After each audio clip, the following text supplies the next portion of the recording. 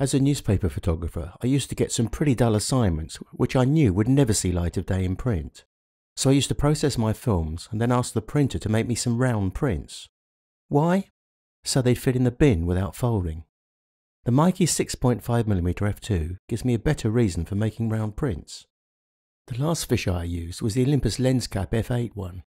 It was lots of fun, but if I'm shooting a conventional rectangular image, I really prefer something like a 7mm super wide without distortion. Super wides alter perspective just as long telephotos do, and form some of the most expressive tools a photographer has at his or her disposal. A rectangular fisheye image looks gimmicky to me and suits few situations, which is why I was pleased to find this Meike 6.5mm fisheye yields what I hoped it would, a circular image.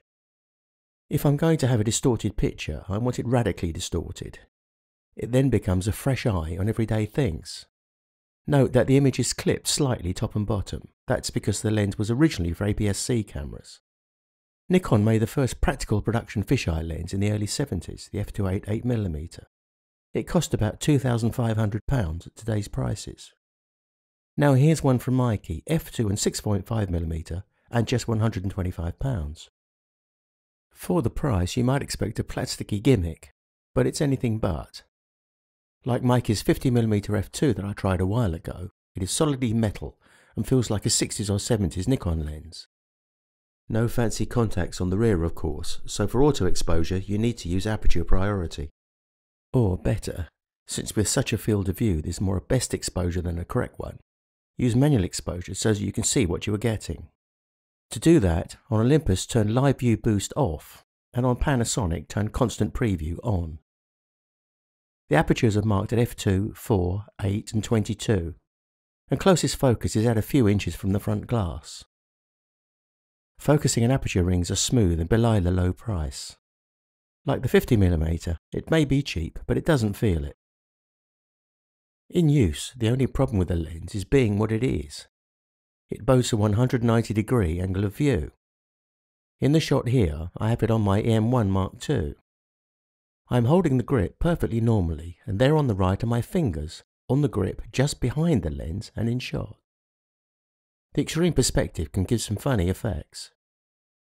Because the perspective is so violent, the background here shifts very slightly compared to the lamp, giving an almost animated effect. It's things like that that make lenses interesting. As I said before, an interesting slant on an everyday object. It can even work on a selfie. The optical performance is much better than I expected. Here's a shot and a 100% pull-up at f2. It's as sharp as a normal lens in the centre. That matters because when looking at a photograph, the eye needs something sharp as a reference point to make a picture look right. Edge sharpness is a tricky matter. If I focus on a stone a metre away, the centre point may be at a metre, but the edges, at more than 180 degrees to the wall, could be a mile away behind me. Could I then expect them to be sharp? It sounded more like a matter of philosophy than lens design, so I asked Bertrand Russell. He said that the observer, when he seems to himself to be observing a stone, is really, if physics is to be believed, observing the effects of the stone upon himself. I don't think he understood the question really. What's also handy is that the optical performance holds up okay when stopped down, so shots like this at f22 are perfectly usable, even though they are much closer than the optical close focus. Generally, set the Meike to between 1 metre and infinity, and stop down to f8 or even 5.6, and you don't need to focus. If you do want to focus, you'll need magnified view to do it with any certainty, because it has so much depth of field. Focus peaking doesn't work, because the great depth means every edge in the picture from 3 feet to infinity has coloured edges. Would I buy one of these? Yes, I would, and I have. A cheapo gimmick fisheye lens doesn't interest me to own, because if I'm going to take pictures at all, I want them to professional standards. On the other hand, I wouldn't use a fisheye anywhere near enough to justify spending £500 and up. I've managed for my lifetime without a fisheye lens, and I don't feel I need one now. But this one hits a neat spot, well made, sharp, and at a price that doesn't make me feel self-indulgent. Much like my old 300mm Nikon with adapter. I wouldn't buy a 300mm Olympus Pro lens because I'd hardly ever use it.